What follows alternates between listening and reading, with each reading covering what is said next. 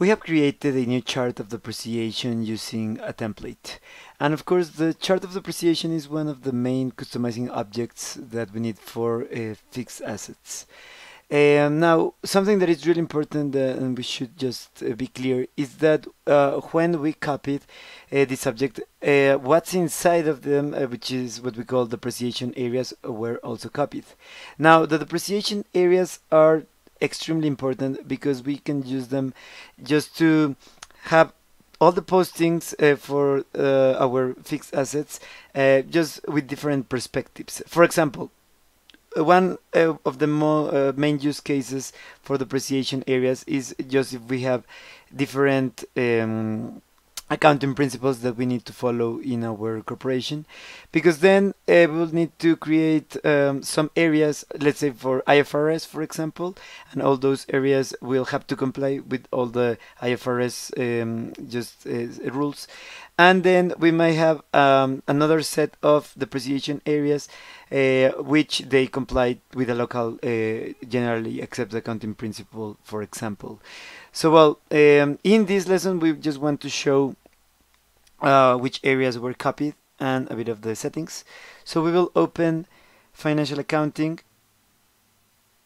asset accounting, and here we have organizational structures, of course. And we will use the same transaction, the copy reference chart of depreciation with the depreciation areas.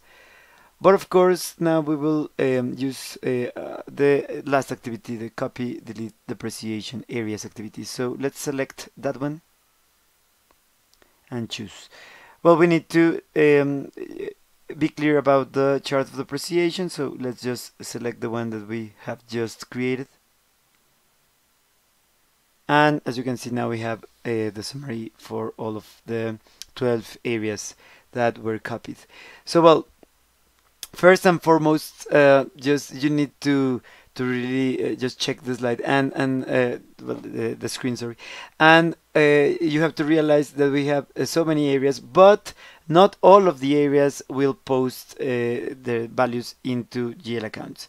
So some of these areas are just for informational purposes only. So those are, of course, the ones that are saying area does not post.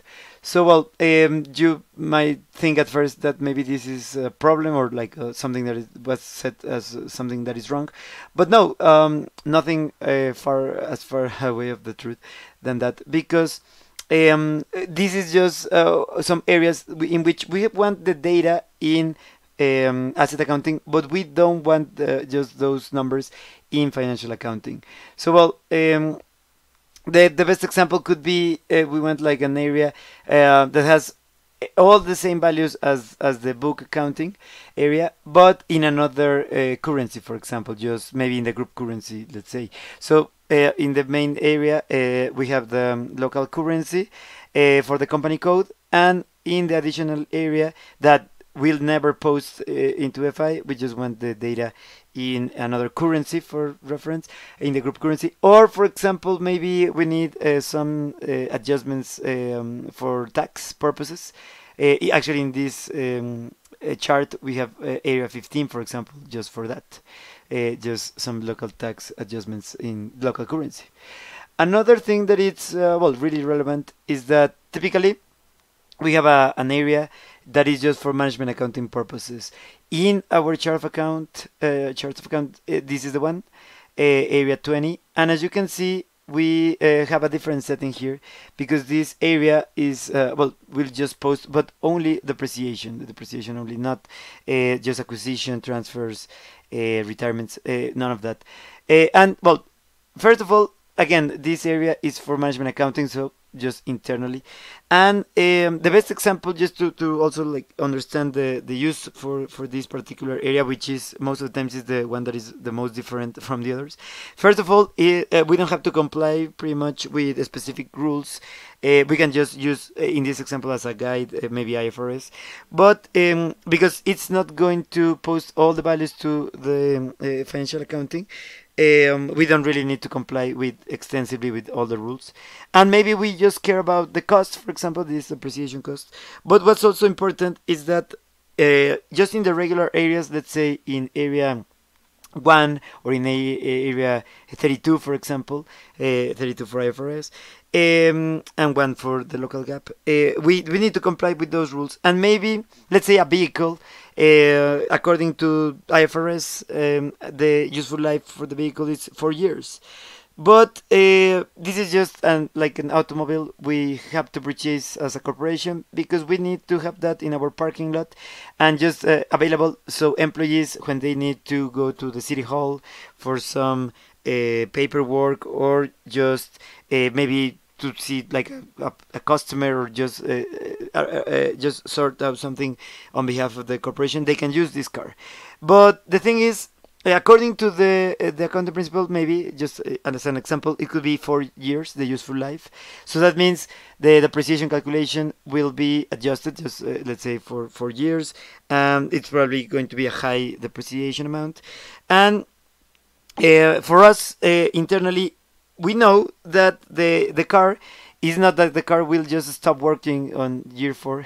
So that just means we can probably like keep using it. And just the thing here, what's important, is that then you can set up a different useful life for internal purposes in the management accounting area, in the CO area, which we also call this one the area 20.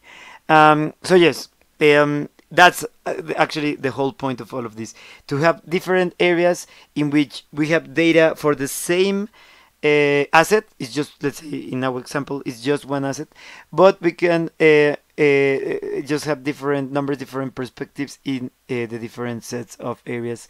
So even different useful life, or for example, even a different depreciation key. So that's the point, and that's the whole idea, to have different depreciation areas with different settings. So we have just the different values for the different points of views that we might want. And then, well, there's one last thing we really need to say about this screen, and it's we're referring to the accounting principle. So as you can see, and why is this so important? Because in previous releases we didn't have that. So now in this for HANA releases we need to be careful, especially with this, in which for each area we can have the assignment to again, the example is if we have to follow, for example, two accounting principles here, IFRS and a local gap. Then if we are using the ledger approach and we have multiple ledgers, then that means that we can assign, actually we have to assign, we can not just like leave this empty, so it's a mandatory field. So we need to assign the correct accounting principle that and ledger that therefore that is going to be used for each area. So of course, as you can see, we have like just two groups. Some of the areas are assigned to like the IFRS accounting principle and therefore to a ledger group. But then we have the LGs, which the LG just in this example stands for local gap. So we have some, again, some just assigned to LG, to local gap, and some assigned to IFRS. So again, mandatory, that is something that we cannot just say, no, I don't want to assign that. I want just to leave this field empty, because again, it has also the consequence of the target ledger group. So all the LGs, as you can see, assigned to the 2L, all the IFRS assigned to the 0L target group ledger. That, well, this it has the ledger for IFRS and the ledger for the local gap. So, well, really interesting things, of course, and some customizing settings that are super important. And, well, in this scenario, were copied. We can also delete if needed some of the areas, or modify, create new if needed. But most of the times, actually, SAP just delivers templates specific for each country. So most of the times we can copy from that template, and again, if no additional requirement is there for us, then we can just use the default settings. So, well, with this we have finished this lesson, of course. So we just want to thank you for all the time, and just keep learning with all of our trainings.